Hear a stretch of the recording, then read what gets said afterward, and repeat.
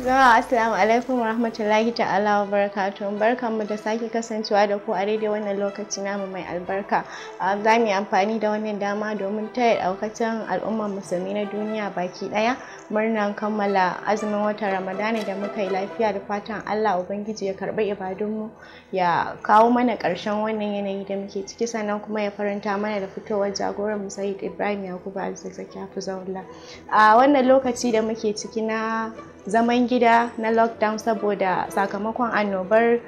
COVID-19 da muke fama da shi a duniya, za ku ga da yawan magidanta suna siyan kayan abinci da duk abubuwan da za a bukata na gida suna tafiya da shi domin amfanin iyalansu. Allah sarki iyalin shahidai, a daidai wannan lokaci da yawanci gwamnoni musamman na arewa suke amfani da wannan dama domin ganin an takaita zirga-zirga a tsakanin al'umma saboda ganin an kawo ƙarshen wannan annoba ta COVID-19. da shin wani irin gudunmawa dan uwa kake kaga wani irin gudunmawa dan uwa yi domin ganin ya tallafa wa iyalan shahidai? Duk da mun san yan uwa suna kokari wajen ganin sun sauke nauyin da yake kansu na haƙƙin shahada'u, amma a wannan lokaci ana buƙatan a ƙara taimakawa sosai da sosai, musamman garuruwan da akwai 'yan uwa da yawa amma za ku ga suna da karancin shahidai. Irin waɗannan garuruwan ya kamata a ci gaba da 'yan uwa su ci gaba da kokari wajen ganin sun ba da gudunmuwa na binciko inda shahidai suke da yawa, in muka kamar misali Zaria, Kaduna da dai sauransu.